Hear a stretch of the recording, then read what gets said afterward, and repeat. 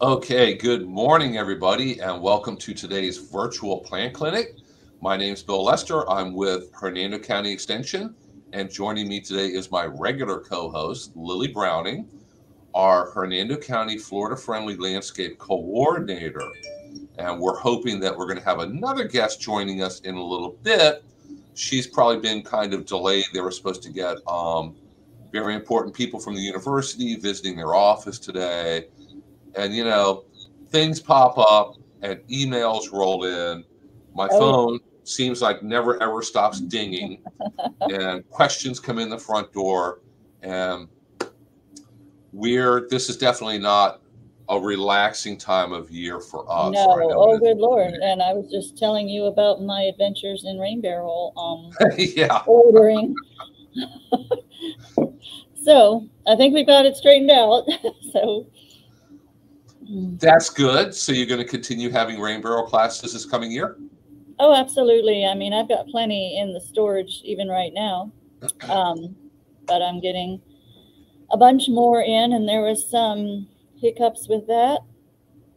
Since we're bringing up rain barrels, well, we have one coming up this on the 20th. Is that this coming Monday? I guess it is. No, It's not this coming Monday. It's the following Monday following Monday on the at the 20th. But that is for landfill. Hernando County School Board employees only, and we really only have one or two spaces left. That um,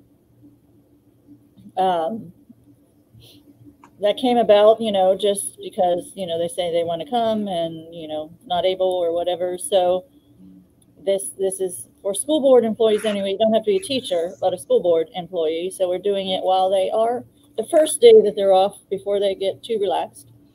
Um, and that'll be Or at leave town.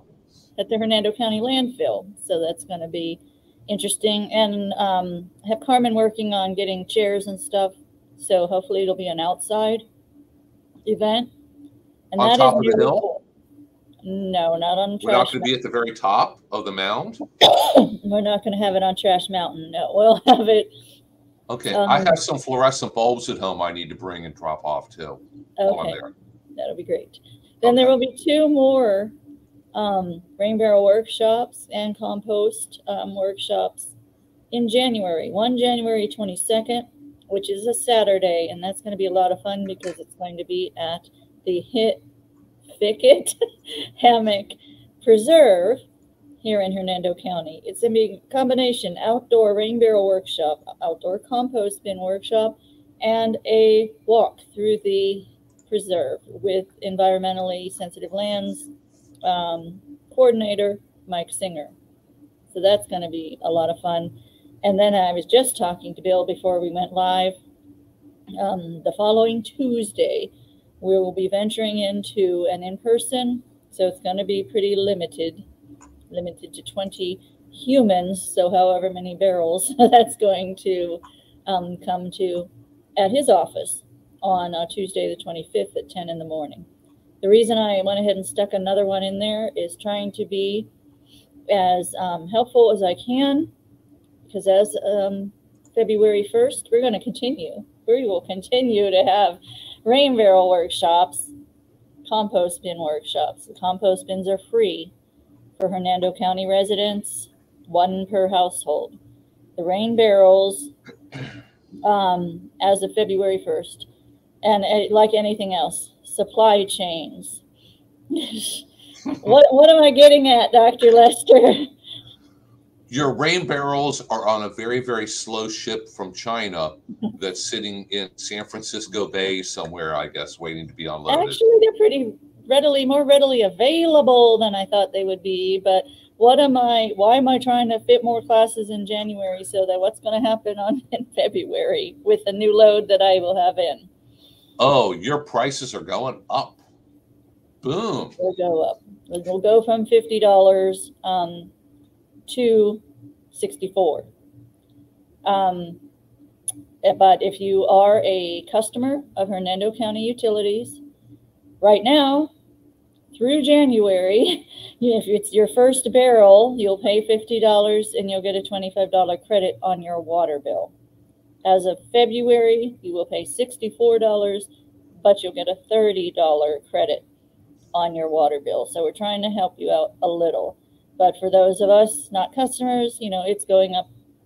That was the lowest bid, $64 a piece. So still, I'll have to do a recheck at some, I've done checking at, some of the big box stores, the exact same rain barrels that I'm able to buy in bulk and then provide for $50, $25 really if you're a customer. You can get at the big box stores for $150 something. Wow. So I imagine they're going up as well, for the big box Yeah, stores. I still need to get one too. I don't have one yet, so.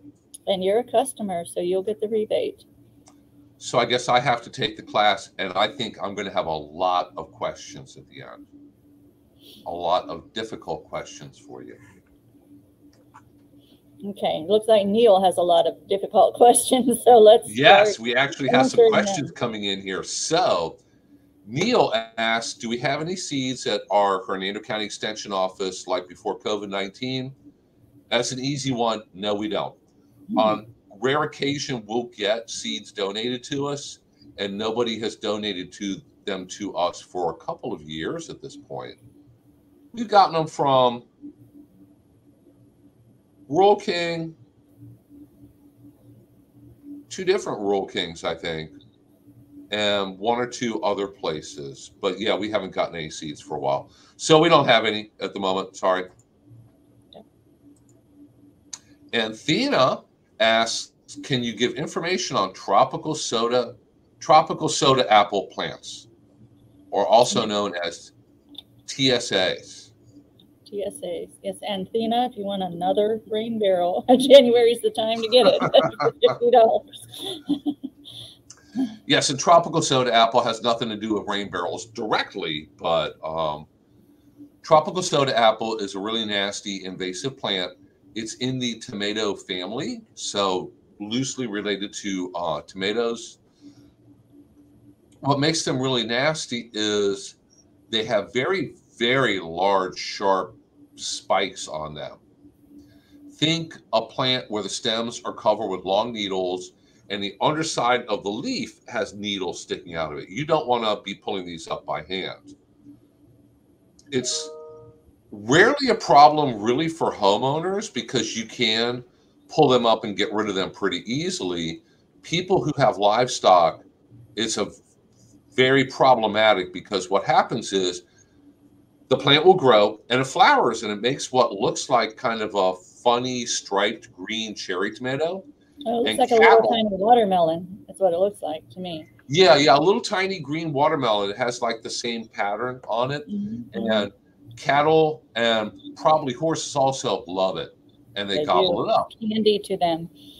Yes, it is like candy, even though it's very sharp. They tough it out because they taste so good, and then cows tend to walk around and poop a lot, so they spread the seeds. And now you can go, if you have a pasture and cattle, you go from a couple plants to a huge number of plants. 8 minutes. 8 minutes into the program. 8 minutes into the program before you mentioned poop. I was just... Oh, okay. Okay. Do go on. I think we need to start. We'll track that for my annual paperwork. How's the that? I'll slip in there somewhere. The average length of time before poo is mentioned on the virtual plant clinic is 8.23 minutes. Just to see if somebody's actually reading my paperwork. Yeah. But people with livestock, their animals, eat the little fruits, the little what looks like a green watermelon looking cherry tomato, and poop it out and spread it all over fields. It could be a problem if you ever get manure that was contaminated with the seeds, or sometimes even hay that was grown in a field that has a lot of tropical soda apple. So if you look online, University of Florida has a ton of information on it, a list of all the different herbicides that are going to be effective on it, and safe for either your farm animals or your lawn or whatever is the plant that you want to keep. And there is also a beneficial insect they released a number of years ago that feeds on tropical soda apples and helps to keep them under control. It doesn't make them go extinct or go away, but it does help keep them under control. And that's the tropical soda apple bug, I think. I think that's the name of it. If you want more information, though, next week, we will probably have a special guest on here with us. Dr. Emily Kraus is with Florida Department of Agriculture and Consumer Sciences, and she is in charge of the lab where they raise air potato beetles. They raise the air potato bulbil beetles, which is a new beetle they have, and we're going to be releasing here in Hernando County soon. She releases the parasitoid wasps for the Asian citrus psyllid still, I think. And she could tell you a lot more about biological control because she works directly with it every day. But probably the most important tip I can give you with TSA plants, make sure you wear thick gloves, very thick gloves. Another place I've seen them growing years ago, remember the housing crash of like 2008? And we were looking for a house then in the Royal Highlands, and there was so many houses that had been built or half built and then abandoned, so that the lot was cleared. And maybe sod was put down, maybe not, but it had been abandoned literally for a while. And I would see a lot of tropical soda apple coming up in those abandoned yards. Where it came from to get there, how it came out of a pasture, I'm not sure, unless there was, so it was somehow transferred, but that's where I would see some of it as well. So if you're in a house that maybe went through that situation and you actually have it in your lawn, that could be why from, 15 years ago, it's still trying to come up. Yeah, and contaminated fill dirt is a very good way to spread invasive plants. You and I saw air potato plants move through fill dirt. The houses they were building right on Weeki Wachee. Mm-hmm. Yeah. Oh, yes. And so any seeds or plant parts or little fruits or anything that's in that fill dirt, wherever it comes from, it's a fantastic way to move nasty invasive plants around. So we've been to so many different houses. That's why one of us looks confused when the other one says, "Remember, we went to that place." And which place? What are you talking about? Yeah, until we, put the thumb drive in each other's heads to see the same picture. Oh yeah. Neil asks, don't know. Would a church as a customer of Hernando County Utilities be able to get that rain barrel through the program? Email me. Let me find out. I'm not sure if it would be, considered a commercial entity. I know we have plenty of churches who are customers of theirs, but they're probably considered commercial. It's never come up before. So email me and let me find out. I'm certainly willing to work with, with you on that. You have enough people actually in your church who are interested in taking some home. We could even set up a workshop at your church too. At community center for other people. Just give me a call.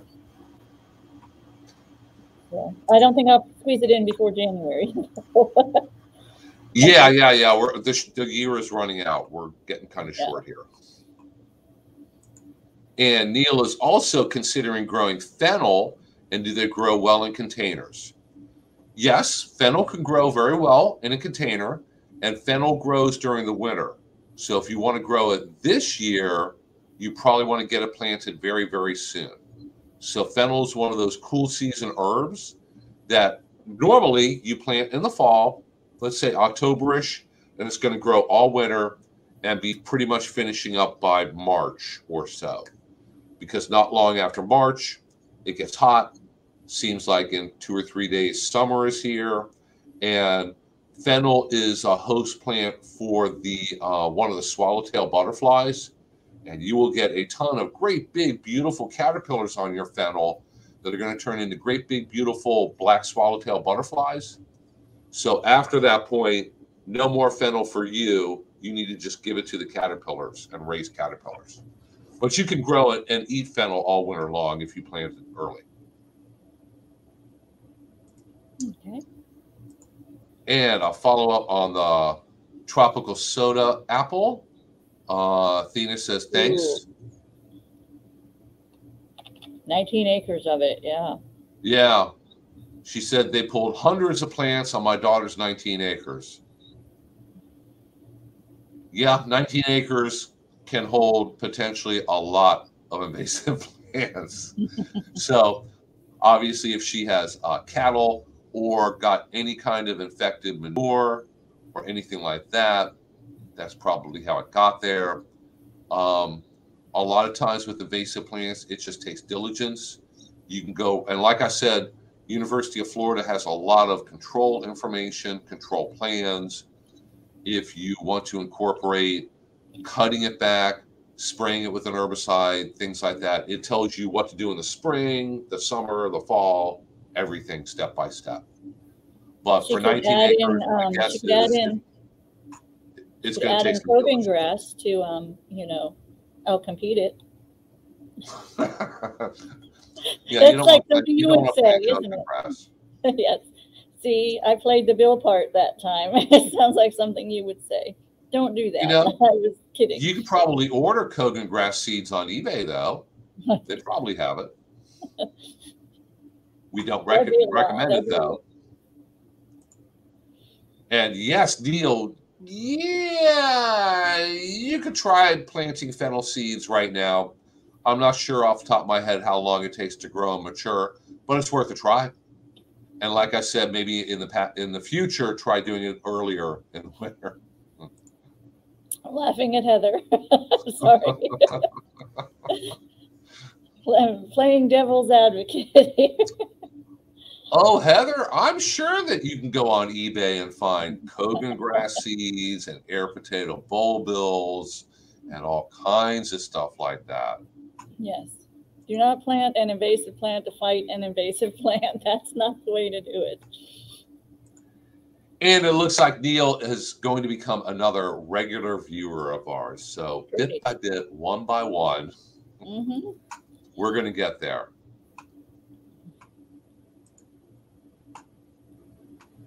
So speaking of, I was just talking to you before we started too, yesterday. Sorry, I'm trying to keep my voice.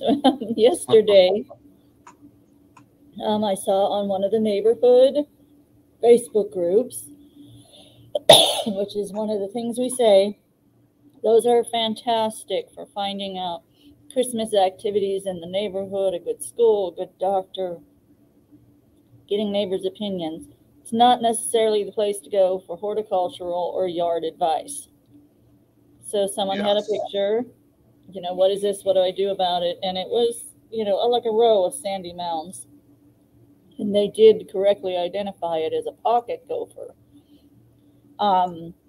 Because, you know, a gopher tortoise isn't going to have the whole row of them. They're going to make their home and that'll be that. So then all the advice that followed, you know, anything you can think of from noisemakers. I'd have to find it again. It would seem like everything people were advising, I'm thinking it's just not going to work. But some of them seem to feel they did work, and it could have just been, well, you know, what is the rule that correlation is not necessarily causation? Yeah, that sounds good. Yeah. So they think, well, we tried this and the pocket gophers went away. Could be that it was just time for them to go away. And like we were saying, we hate to get those questions about moles and pocket gophers and things because there's no easy answer. We don't have, you know, most of those products, all of those products out there are not going to work. And then you venture into illegal activities that you don't want to do. Oh, somebody mentioned mothballs. Yeah. You don't want to do that. So here comes Wendy. Yes, we have a special guest, Wendy. You need to turn on your camera. Are you there, Wendy? You need to turn on your microphone also. I am here. Can you hear me? Yes, I can hear you. And I'm working on the camera, so. Okay. Hey, there we go. It works. How is everyone?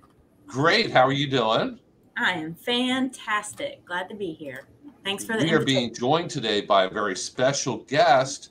Wendy Lynch is also with University of Florida Extension, and she is a family and consumer sciences agent. She is our district family and consumer sciences agent. So she's pretty far up there. She's pretty important. No, thank you for your kind words, Bill. We so very often when we're not talking about poo, which comes up a lot. It already has today, yeah. Yes. When we're talking about edible crops, we venture into how to prepare it. So it's great to have someone who can officially talk about that as well. Happy to.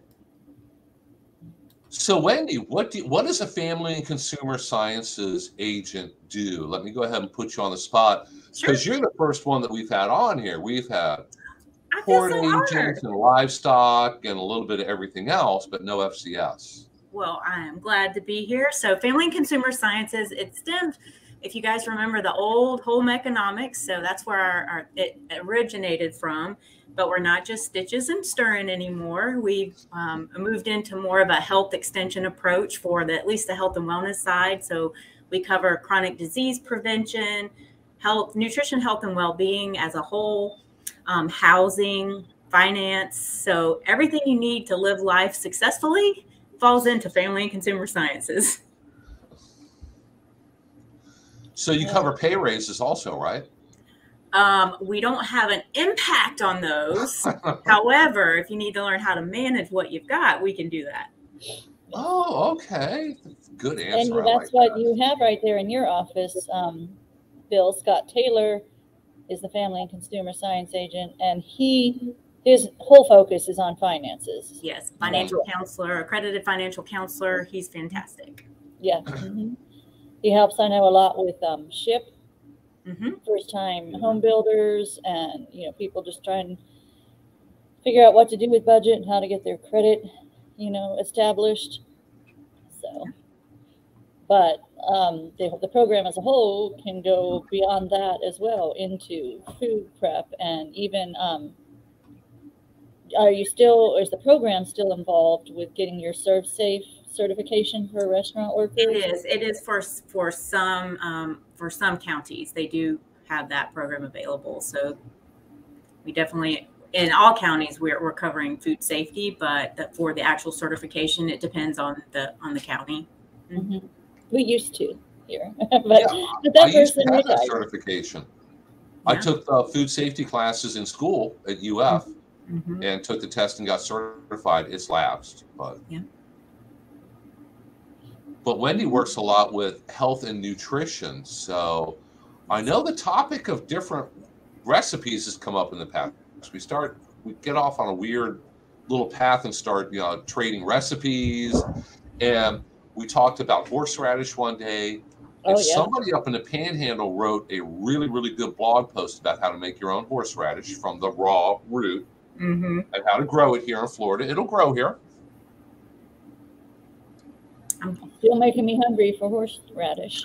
The Northwest District, they have a really great program called the Healthy Table, and they do, it's all virtual, and they do almost like cooking demonstrations, how to incorporate a lot of Florida products. So I wonder if that's part of that group.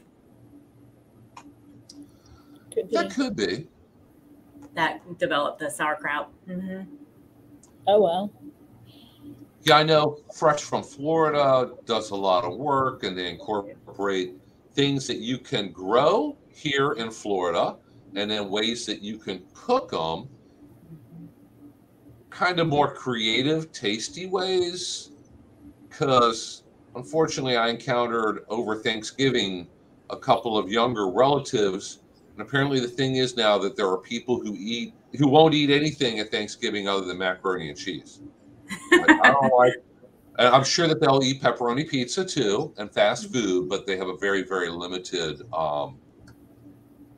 palate, I guess. the Produce for Better Health has really great recipes, as well as the Fresh from Florida. They have, I believe, Chef Justin, and I can't remember the other chef's name at this moment, but they have a lot of food prep videos and how to incorporate a lot of those vegetables and different Florida products into your recipes. And they're very like super professional videos, sound effects. So it gets you really excited about prepping some of the foods. So definitely check those out. Heather has a very good question about farm fresh eggs. I'm sure that comes up all over everywhere. Look at this, Wendy. You even got a question on here already. Sure. So you would have to check with your county specific guidelines. I don't know who is in Hernando specific that would be able to answer that, because that's not in Scott's wheelhouse, I don't believe, but he may have an idea. I would have to check. I'll check out right now and see if I can find the answer to that while we're live. And if not, feel free to private chat your email and we can get that back to you, the answer back to you if I don't get it in just a few. I know, yeah. Who covers that area? Is that the state that regulates that, or the individual counties? So it's sometimes both. Okay. It's gonna be, yeah, it can be both. Just because a federal law, it's just same things with food safety. Like if a federal law is issued, it's up to some of the states to incorporate it, like the food code, for example. It's up to specific states to accept it or not. Yeah. I think it's also has something to do with how it's advertised. You know, obviously the eggs aren't graded and haven't been pasteurized and all that, and maybe that just has to be known. But I don't know the exact. I know plenty of people who do sell them, but I don't know, you know, how that all works. Seems like at one time or another, I did know the answer to that, but it's left me. And that was probably 20 years ago. May have changed anyway. Was that back when you lived in Mazarktown that you had more experience with chickens? It's back when I worked for Hernando County Extension for Donna Peacock, who was the Family and Consumer Science agent. In Mazarktown, they send them right to the packaging companies to be graded, and you know, they did when it was the chicken capital of the world. Yes, here in Hernando County, we used to have the chicken capital of the world, but now we have homeowners and residents, and you are allowed to keep chickens in Hernando County. There are very specific rules you have to abide by. Obviously, if you live way out in the country and you're zoned agricultural, the rules are different than if you're in more of a suburban, like Spring Hill environment. In Spring Hill, in a suburban environment, it was passed that you can have 4 chickens, no roosters. Yeah. In your backyard.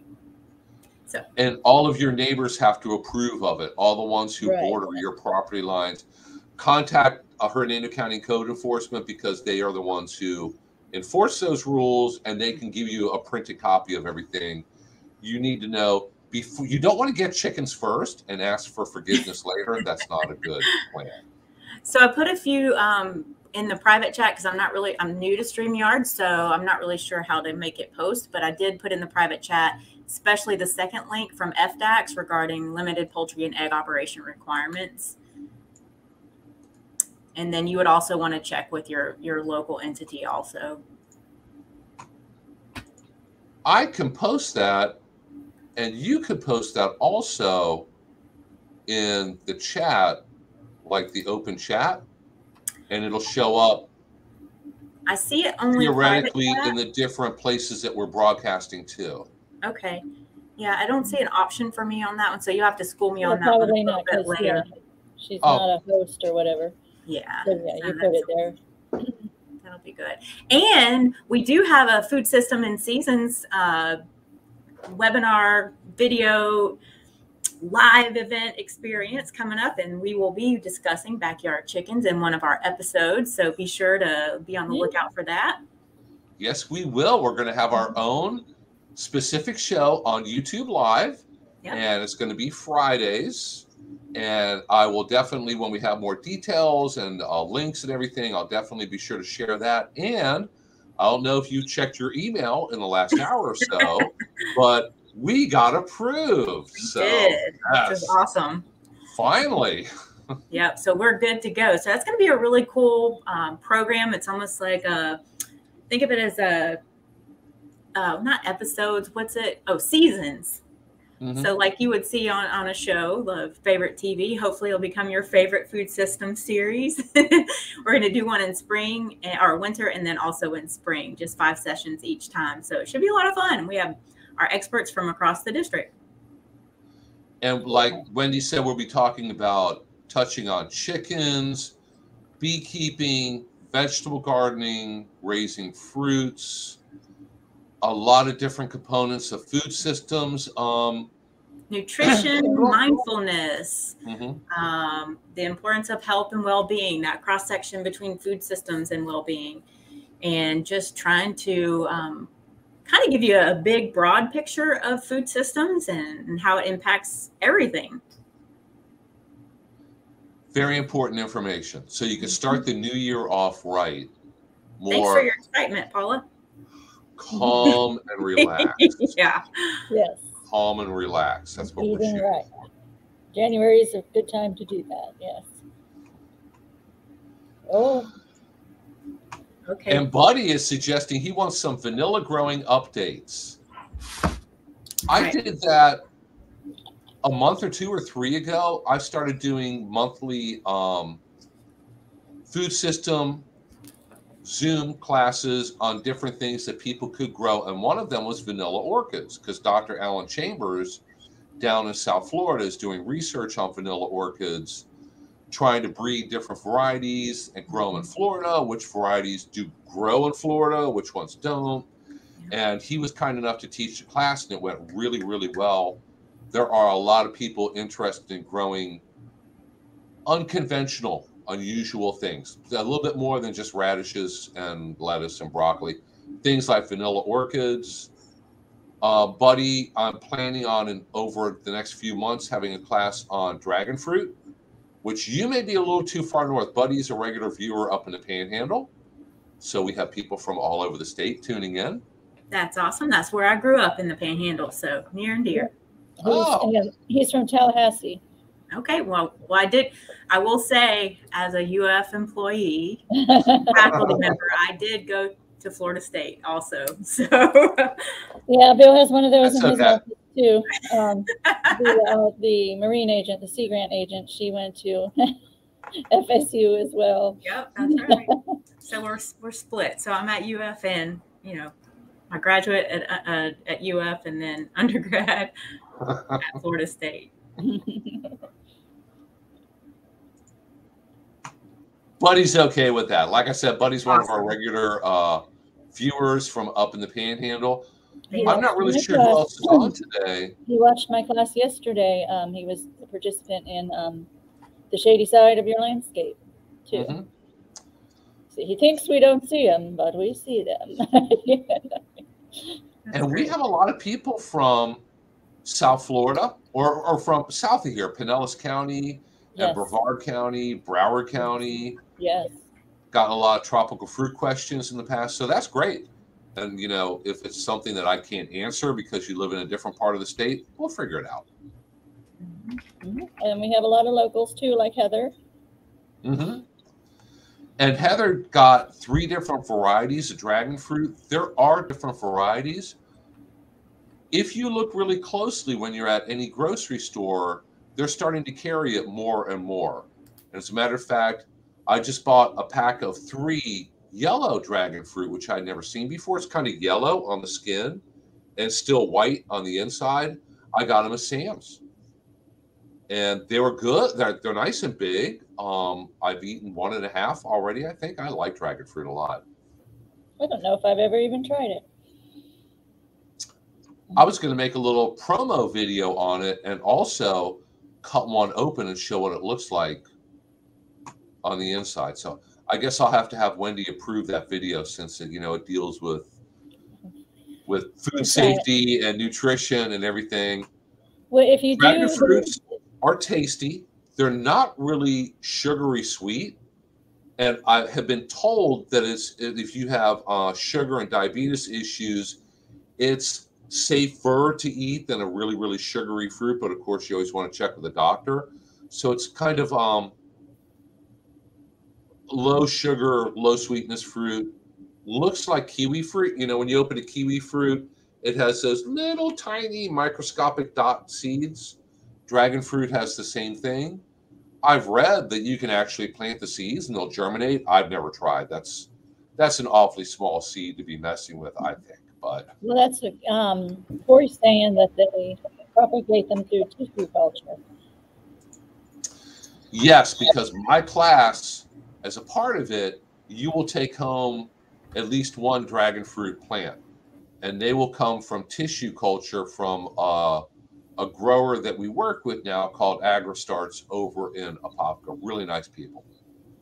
And they have tissue culture starter plants. And I believe they're also low carb. So Paula's asking, are they low carb? And, oh, Wendy, do you know if they're low carb? So I'm looking at the Food Data Central from USDA, and this is a historical record for dragon fruit. And I'm going to do 1 ounce. It is about 23 carbs. So it's not low. Mm-hmm. But it does, one thing it does have that you may not expect is 30 milligrams of calcium. Oh. Low in, obviously has no cholesterol, no fats. Nothing on the vitamin A side, but vitamin C, it does have a 1.79 milligrams, which is a little low percent. Small amount of fiber, and about 74 calories. So in general, I mean, that's how they're made, you know, to be reproductive structures. They're going to be high in sugar, almost any kind of fruit. So all foods fit, though, you know, everything in balance. Right. Exactly. It's a good way to add variety. Would be hard to do. And Lee, who lives down in Broward County, says dragon fruit with blueberry smoothies is really good. That does sound good. Does sound good. Well, there's a smoothie shop near my office here, and I read that and was thinking, smoothie for lunch. That sounds like a good idea. See, we get on these things and we get hungry. Well, it doesn't look delicious, but it really is good. Packed with kale, a little pineapple, chia, almond milk. Yeah. What else I put in there? But I do that with the only thing that's missing is dragon fruit. The smoothie shop, no matter what I get, I usually have them put like the kale and spinach combo, and then sometimes I'll have a shot of dark chocolate, you know, and then with the fruit and stuff. Yeah. And then the color looks, you know, kind of like baby poo, but but it is good and really healthy. So. Wrap a really cute napkin around it and drink it. You just don't.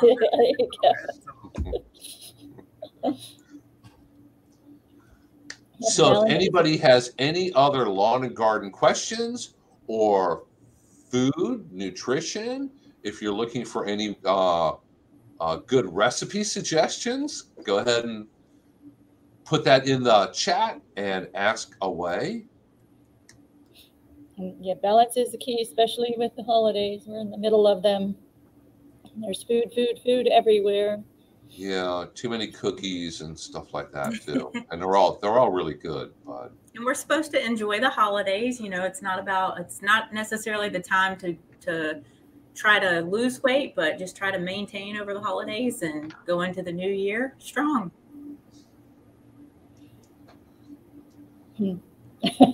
Just don't pack on too much over the holidays. That's what I'm kind of aiming for. You know what you do? I achieve that'll be good. You just partner it. So whenever you have a really sweet food or a good meal, then go for a family walk or take yourself out and take the dog for a walk. You know, just partner it with something that's going to help to balance it. There we go. And I tell you what, I don't know what it's been like down in South Florida or up in the Panhandle, but here in Central Florida, it's been beautiful so far this winter. November was colder than going out and about and going to fairs and festivals. And I'm sure it's going to get cold in January and February. So you need to keep that in mind with your plants. Don't be putting dragon fruit in the ground right now. It's probably going to freeze. But go out there and take advantage of the beautiful weather while it's out. Uh-oh, Paula has a question about moles. Uh-oh. As I said, we hate to answer questions about moles or pocket gophers because we don't have any easy answers. Yeah, Lily and I discussed this before the show this morning. It is that time of year. Moles and gophers are fairly seasonal. We only get questions from now until March or April or so. But Paula asks, any solutions for mole control without pesticides? My yard is a mole metropolitan. Moles and gophers are both small furry animals, and they are food for a lot of other animals. So hawks and birds of prey will eat them, snakes eat them, predators eat them. Coyotes, if you live in an area that has a lot of coyotes eat anything, moles and gophers included, if they can catch one. So you never have a mole that's going to be in your yard digging it up for years at a time. They tend to be fairly short term. They're there for a couple of weeks, maybe months, but they're not there forever. If what you have is an actual mole, and moles will make the little pile of sand and then the little raised sand mound to the next pile, raised sand. They make lines around your yard, basically. There's not a whole lot. Even pesticides don't work. We really don't encourage the use of poisons, putting them out there for that, because birds get a hold of it. Your neighbor's kids get a hold of it. Dogs, cats, everything get a hold of it. A lot of off-target organisms can get a hold of those poisons, and it potentially causes a lot of damage. If you keep doing the old chewing gum, dog fur, blowing compressed air into the hole, and really, really aggravate the moles, they tend to leave your yard and move into your neighbor's yard. Sometimes that's the best you can hope for. But there are really no good controls, and a lot of the different poisons are strictly controlled by FDACs. And for some of those things, you have to get an actual permit to be removing or controlling moles or gophers. Gophers, and there are the southern southeast pocket gopher, I think may be protected, so you have to get a permit to control them. Moles, I believe, are not protected. I don't know if the southeastern pocket gopher is protected or not. I have to look that up. But generally, I can tell you putting mothballs down their hole is illegal. Yes, using mothballs outdoors in the environment for anything other than controlling moths in your clothes is illegal. And if you do it and somebody or something gets injured, you are completely liable for it. Mm-hmm. So think neighbor's kids getting into it, neighbor's pet, neighbor getting into it, you are liable for it. So only use mothballs in bagged clothes to get rid of clothes moths in a closet in your house. Do people even still get clothes moths? I haven't heard about it for years. I think all of our clothes, have so much synthetic material in it that it's not an issue anymore. I don't think it's been an issue since you and I were children, really. Yeah, I think maybe it was more pure wool, which nobody wears wool in Florida. Maybe Buddy up in the Panhandle, but nobody else has wool clothes here. Or maybe 100% cotton. I'm not sure. But yeah, Corey points out there's a lot of things that could be putting little holes in your yard. Moles, gophers, deep digger beetles is just about that time of year for them. That's a great big scarab. Well, not that big. It's a big scarab beetle that digs holes in your lawn and will leave a little mound of sand with a little hole about as big around as a highlighter, I guess. That's how big the hole is in the ground. There we go. And the beetle digs a couple feet deep and digs a little series of chambers and lays its eggs. Doesn't hurt anything. Won't hurt your lawn. Doesn't hurt anything at all. But that's something that confuses people. It's like, oh my gosh, what's that little pile of sand? There's a hole. And they think, I have a gopher. It's like, no, you just have a deep digger beetle. Don't have to worry about it. Somebody, I think up there mentioned a hunting dog. It really, any dog, if it's going through your dog's area, I've seen even my teeny tiny dogs. One is part poodle, so it's probably bred for, finding things in the shrubs and stuff. They'll follow you. You watch your dog looks crazy, but they're following it underground and they're trying to pounce on it. Basically, the only thing we know of is just keep annoying. You can annoy it with a shovel, mess with their holes, and like Bill said, annoy it into the neighbor's yard or somewhere else that wants to go. So. Sure, we're big proponents of non-toxic control. So if you have caterpillars, throw them over the fence into your neighbor's yard. Wendy, never move next door. Never move next door to Dr. Lester here. He does awful things to his neighbors. Anything he doesn't want, he just throws over the fence into their yard. Sure, if you have a mole, just aggravate it till it moves into your neighbor's yard. Problem solved. Nothing wrong with that. And Corey mentioned, yes, and that is the law, that using anything that is not labeled as a pesticide is technically illegal. Yes, it is. And you are responsible for any bad things that might happen because you did that. Right. Now, you're not going to be, most likely, you're not going to be thrown in jail, but you could be held liable. So. Yes. It's called civil lawsuit, potentially. And it's not good for the environment. So you don't want to throw big balls of ammonia into the ground. Or especially, I've even known people to do worse than that. I've read and heard of some pretty amazing things that I'm not even going to share on here. I wouldn't want to. No, I don't want to even put that idea, but they drench corn cobs with just terrible stuff, and it wasn't a good thing. Yeah. So Wendy, Heather has another question here, and she grows some of the stranger edibles. There's a lot of Asian and tropical vegetables that we can grow here. Things like katuk, moringa, longevity spinach, which isn't a true spinach. It's a plant that you can eat kind of like spinach. Sisu spinach, which is a new one on me, and Okinawa spinach. I'm kind of familiar with it. Any suggestions on how one could eat them? I posted in the private chat a recipe. I am not familiar with those particulars. Edibles, so I would need to do some research on that one. The one link that I put in there is from Edible Northeast Florida, and it's based on the ingredients. At least it was on the healthier side of things, but looked pretty tasty. Another option is to maybe look in, not to promote a particular product or brand, but the Blue Zones recipes. They typically have some of our I don't want to say stranger, but more uncommon edibles that they may have some recipes on that website also. I'm waiting for moringa to be the next invasive exotic. I don't know about anybody else. Yeah, moringa, a lot of people love it, and you can eat the leaves and other parts of the plant. University of Florida did evaluate it, and throughout most of Florida, it could be invasive because it grows really well and spreads really well. That's the hallmarks of something that's invasive.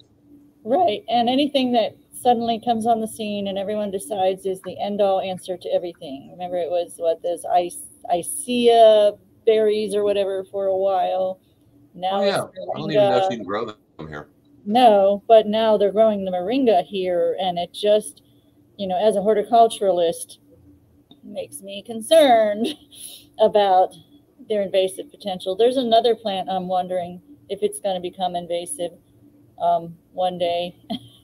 One that's becoming very, very, very popular and is the answer to everything in its various forms of availability. And I'm thinking, oh yeah, one day we're just going to have pot growing in the wild areas and everywhere. Well, University of Florida has a department that evaluates them and gives unbiased information on its potential for becoming invasive. And sometimes, let's say you have a plant that has potential of being very invasive, but only a few people in your county have it growing, maybe as an ornamental or something, it's probably not going to be a really huge problem, not on everybody's radar right now. But sometimes things that are brought here as an ornamental is when more and more and more people grow them, bit by bit over time, it becomes invasive. So it always had the potential, but it also takes time for it to spread. And then when it gets to the point where waterways are clogged, power lines are being fouled, and the state's saying we have to spend millions of dollars to control it, then everybody becomes aware of it. Whereas when it was just a little problem, you know, nobody knew about it, nobody cared. So time figures into it too. But one little piece of advice for Heather and anybody else trying to grow unusual edibles, you may want to definitely try it, but experiment with a little bit to make sure that you like it. You don't want to plant your whole yard with, I think it was Okinawa spinach, I'm not positive. We did have it growing and for sale a couple of years ago at our nursery, and raw apparently was pretty good. If you try cooking it or steaming it, it would get a really, really slimy consistency, and a lot of people didn't like that. So grow a little bit, try it, and if you like it, next year grow a whole bunch. But if you don't like it, you know, maybe pass on in the future. So what do we have here? Hunting dogs for moles and gophers. There are breeds of terriers that are very, very good at that. They'll run around and they'll listen for the mole or gopher underground, and they look like they're insane, but yeah, they're following it underground. Yeah. See, as soon as we brought up moringa, it's going to upset people. I mean, it hasn't proven to be invasive. Nor has cannabis. I'm just, what's the word that I want? I'm always, hesitant, especially when it comes to an exotic plant. I'm always wanting to keep an eye on it to see what it's going to do. That is and I know there's groups out there that does it. I'm not, that was my anecdotal opinion. That was not scientific whatsoever. Just, after watching other plants and knowing the history of them. I'm just saying I wouldn't be surprised if, we're not saying it will happen. We're just trying to raise awareness of it. There you go. Yes, I lost the word. What's the opposite of optimist? I'm being pessimistic about it. That wasn't any scientific surety.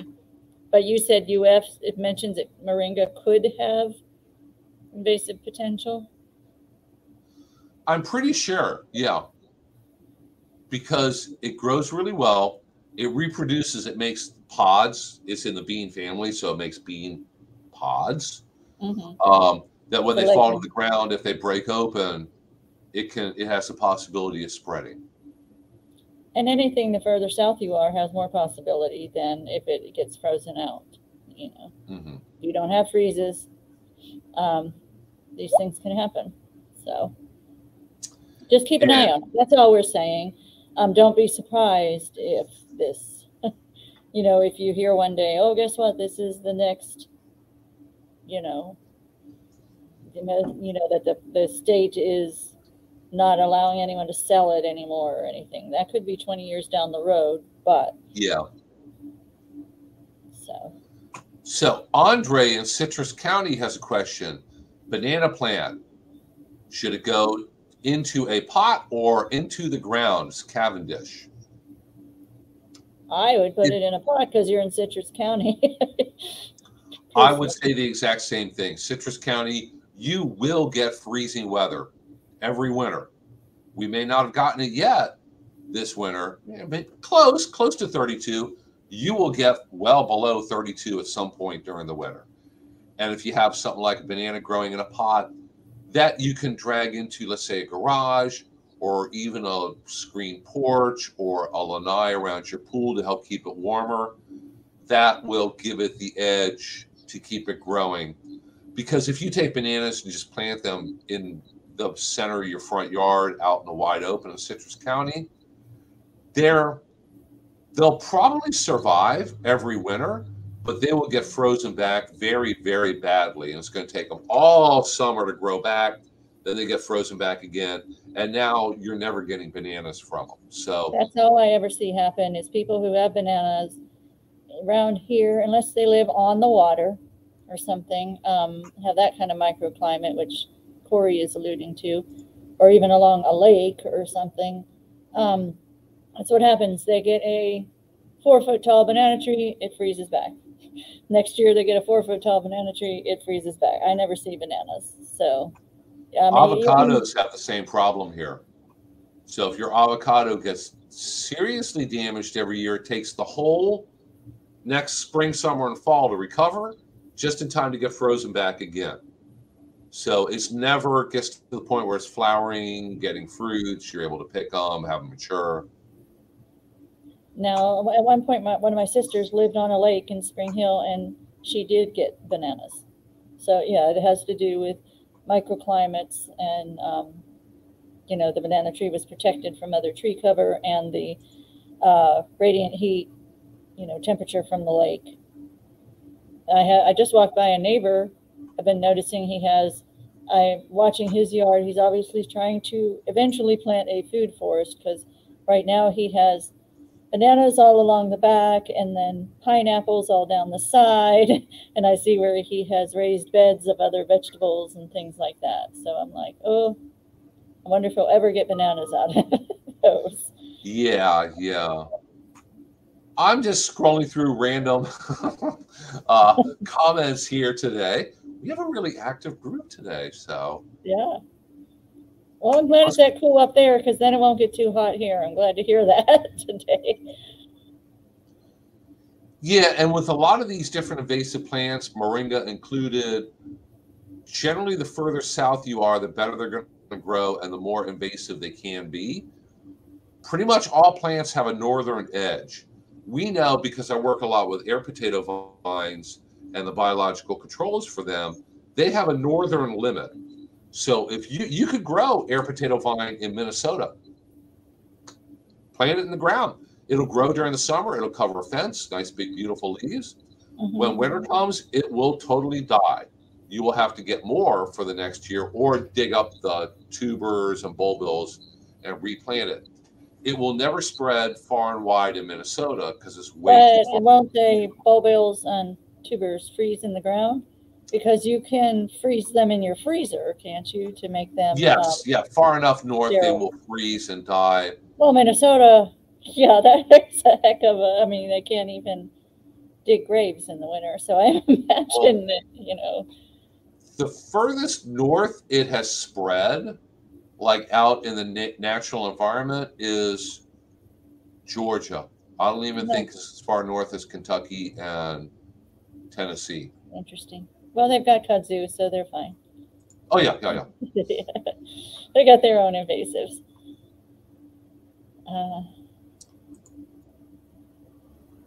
Okay, yeah, Lee says she's had a moringa tree for 10 years. She picks the green pods, adds them to her soup.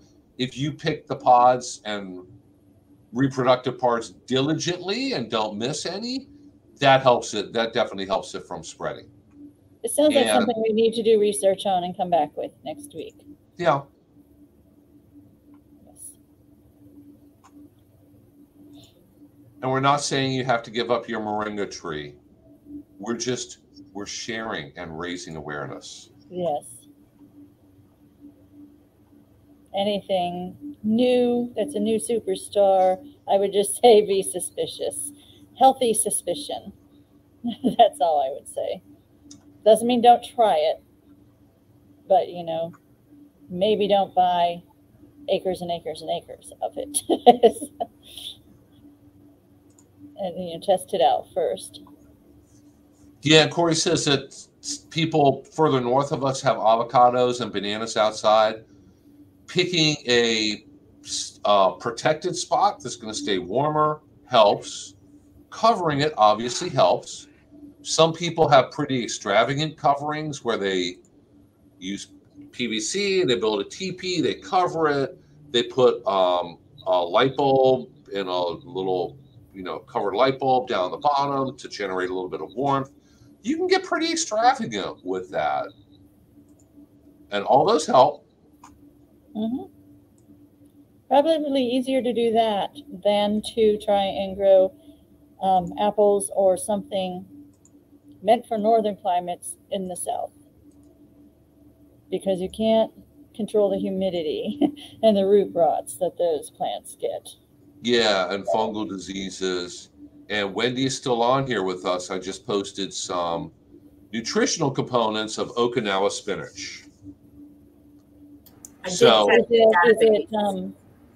is it from Japan, or what is it? What, the study? The spinach itself. Oh, I haven't read up on that. I was just pulling the research, and it was from 2020 that talked about the nutritional components of it. I'm still looking on the others. USDA database did not have them listed.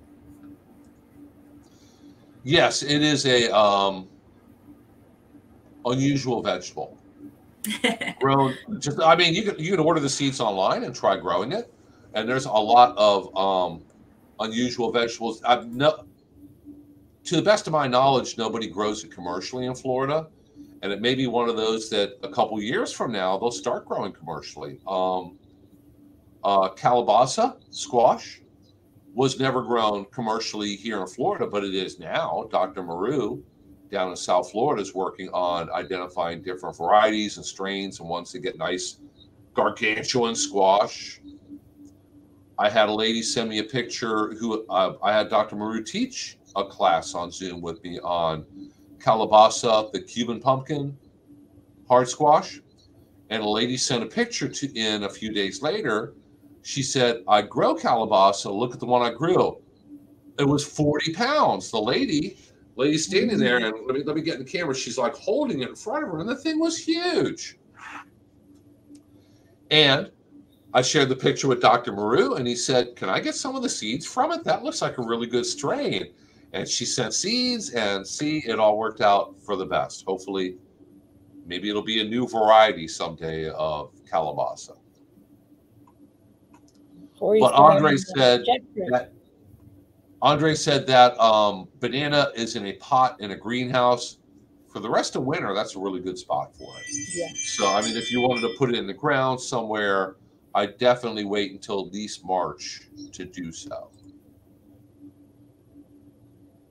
But winter's going to come again. So if yes, really big pots on wheels, that might be the best solution. And Corey has 70 jackfruit seedlings. Nice. Jackfruit is it that fruit that you can make kind of like porky kind of? It's like shredded pork. Yeah. That's what they say. I haven't tried it yet. I think that's one thing I have tried. The fruit gets huge. Yeah. Didn't Hannah do a really cool YouTube video on opening one? I believe she did. I'll have to see if we can find it on YouTube and share it with your audience. It was pretty cool. Yeah, Corey lives in Pasco County. He said only 2 of them live through the cold. Mm-hmm. That is a very, very tropical fruit tree. Very tropical. Keep in mind, some tropical fruit trees, it doesn't have to get to 32 degrees for them to be very unhappy and suffer damage. 40 is enough, yeah. Some things below 50, they're very unhappy. They'll quit growing. They won't look good. Yeah, just like my daughter does when it gets, below 60. She becomes very unhappy. Yeah, and Bill has that look right there. Don't like the cold. Anything below 60 just ain't right. And Corey points out that Publix sells jackfruit. Yes, I've heard that. If you keep checking with Publix, you might be able to find them. And I've seen dragon fruit at Publix. Yeah, I'm pretty sure where I had the jackfruit must have been at my son's, because they're the adventurous vegan people. And, she had barbecue sauce on it, made it like pork. It was pretty good. Wow. They sell pre-packs already. I mean, packs that are already made up and usually found in your produce section. Boy, look at all these people experimenting with jackfruit. I guess I'll look into having a class on that. So, I mean, who else gives Zoom classes in extension on jackfruit? And who else goes and it's been great because all the different instructors, and I've had Dr. Whitaker, who's the University of Florida strawberry breeder, teach a class on homeowner strawberries in the backyard, and Dr. Maru at Calabasas. If you ask them, they're all more than happy to do a class for homeowners. What about the flatwood plums that you're giving away for Arbor Day? I assume those are edible, but generally they're just sacrificed to the wildlife. Is that how it goes? Yes, flatwood plums are a beautiful understory tree. In the spring, they get little white flowers on them before they get leaves. So it's like bare branches covered with white flowers. And they will give you plums. And I think Heather says it best here. They are so sour. You could make jams and preserves out of them.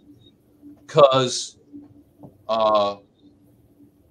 here, Wendy, you need to cover your ears for a moment. But if you add enough sugar to something, it'll fix pretty much any problem. So yes, I was just thinking it's kind of like beauty berries and sour oranges. Yeah. Beauty berries have no taste. Sour oranges are real sour. Flatwood plums are really sour also. But you can make preserves. Usually the recipes call for a lot of sugar. A scary lot of sugar. I made strawberry jam once before, and I'm following the directions, and it's like, oh my God, you want me to put how much sugar in here? Oh, I'll be going into sugar shock or something. It turned out great, but yeah, it's a lot of sugar. But a lot of people will grow them and just leave the plums for wildlife because a wide variety of our little woodlands friends really, really appreciate the food. So it's a close relative to a Chickasaw plum, isn't that correct? Flatwoods plum, Chickasaw plum, and hog plum are all basically the same species of tree, just different common names. Okay. And there's a little bit of debate about whether out of all of them, it breaks up into two species that are really, really super close or just one. And Heather said she's made beautyberry jelly. It's basically a purple color sugar jelly.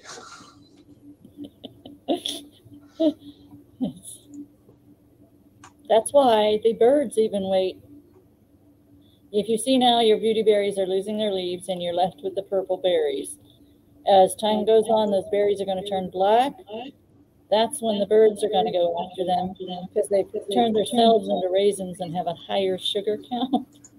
Otherwise, the birds, I tell people, they treat them like a kid treats vegetables on the plate. They'll eat those last. But that way, the plants look very, very attractive all the way through winter. Yes. The nice thing about beautyberry is it actually adds some color and interest to your garden during the winter when there may not be a whole lot else going on. I love beautyberries. Yeah. I have never taken the effort to try and make jelly out of them. The birds can have them. The last year it froze on some of my beautyberries. They got frozen before. Then they turned black right thereafter, and I don't know really if the birds got them or if they fell off or anything. But that morning they made beautiful pictures with the frost on the beautyberries. Okay, Wendy needs to run to another meeting and everything. And oh my goodness, look at what time it is. We are running long today, but that's fine because everybody's asking so many questions. I am posting a link to a video, an extension video on jackfruit. If anybody's never encountered one before and you're kind of curious. Let me very quickly. All these new fruits and vegetables we have discussed, I don't think any of them will pass any beauty contests. But I think we're past that. We're into finding new and fun things. Dragon fruit's kind of an ugly fruit, and it grows on a big fat cactus that grows like really, really well down in Homestead, Florida. So those are the basics of that. Not necessarily the prettiest fruit. Jackfruit, like I said, I've never tried eating it. I've seen pictures. I've seen pictures. It's stringy, like that's why they kind of make, and it has the consistency of like pulled pork. So that's why they kind of, put barbecue sauce on it and everything. And there might be other more fruit appropriate things to do with it, but that's the way I tried it. I've heard the whole pork thing, and I'm thinking, that sounds disgusting. That one's pretty good. Put enough spices. I don't want fruit to look or taste or smell or anything like pork. I want my pulled pork to smell like pork. So just saying, like the best thing that you do is just be adventurous and try all these things. The worst that's going to happen is you're going to go like, wow, that was really disgusting. I'm never doing that again. And that's fine. Well, that was a lot of work and a lot of sugar. But don't be like the kids who say, I only eat macaroni and cheese. I've never tried anything else. It's all disgusting. At least try it. So Paula's right. It was good because it had barbecue sauce on it. Yeah, sugar and barbecue sauce fix everything. So there you go. So, hey, everybody, thank you so much. We will be back here again next Thursday at 10 a.m. Now, the 2 weeks after that, we will not be here. So December 23rd and December 30th, we will not be having a virtual plant clinic, but we'll be back right after New Year's, back on that 10 a.m. Thursday morning. Hopefully next week, we'll have a special guest appearing here with me at the office. She's coming to town to visit and work on a few projects. And her name is Dr. Emily Kraus. She's with Florida Department of Agriculture, and she's in charge of raising the air potato beetles to help rid us of or control the scourge of air potato vines here in Hernando County. So she's been on once before. She's always a really great guest. So we'll try to get her back here.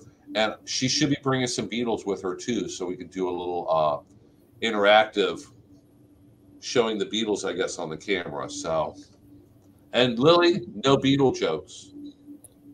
I cannot promise that. No beetle jokes. No, I cannot promise that. I'm sorry. It might just happen. Okay. Well, no screen sharing album covers or anything like that. But you love me. Yeah. You'll sneak it in somehow. But hey, everybody, thank you so much. Thank you for all the questions. Thank you for all the activities on here. Thank you to our new regular viewers. We're always trying to kind of grow the crowd and grow the group here. And we will see you back here again next Thursday morning at 10 a.m. Until then, everybody take care and see you then. Bye-bye, everyone.